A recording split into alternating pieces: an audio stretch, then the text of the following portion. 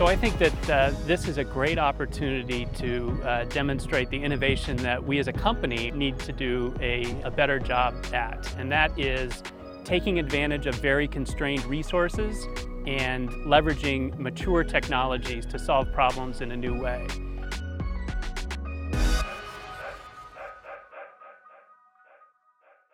Well, the bay is basically my backyard, and I think everyone wants to protect the environment where they live. Everyone wants to protect the environment where, the ocean where their friends and family swim. So we initially selected 5 teams for the challenge. Some of the teams actually have a complete system approach where they have a platform, whether it's a submersible or a surface vessel, that has sensors embedded on board to collect data on oysters, such as photographs, sonar, or maybe infrared data.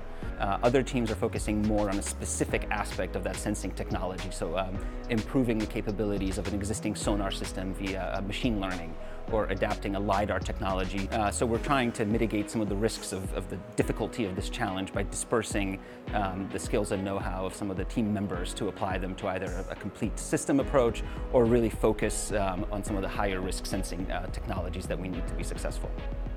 So we have over 12,000 employees in Maryland, and so the Bay is our backyard, and we've had a long-standing partnership with the Chesapeake Bay Foundation, for one.